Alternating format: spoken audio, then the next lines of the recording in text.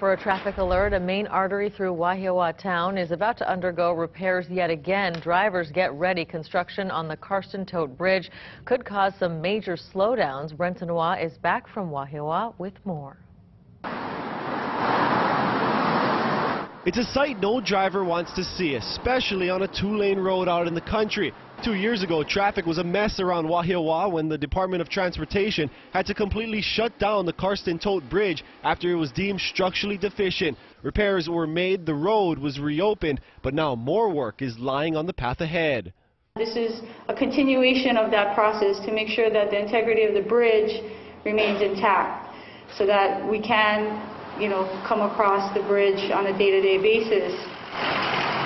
Last time it was the emergency work, and we did a lot of work on the bottom of the structure just to make it durable. This time we're working on the top, so it's 90% on the top and 10% underneath.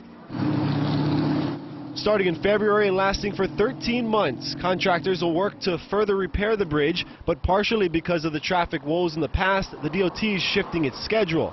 One thing that we really want the public to know is that this time when we do the work, it'll be strictly night work, and we'll have one lane open at all times, except for 3 days at the beginning of the project and 3 days at the end.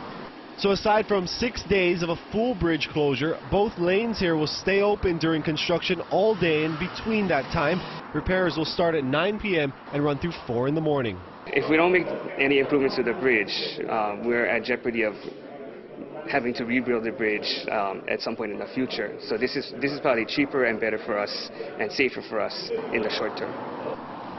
And once again, this project expected to last 13 months starting this coming February. The Department of Transportation says that the contractor will be creating a website with details on the project along with traffic information later this year. Back to you.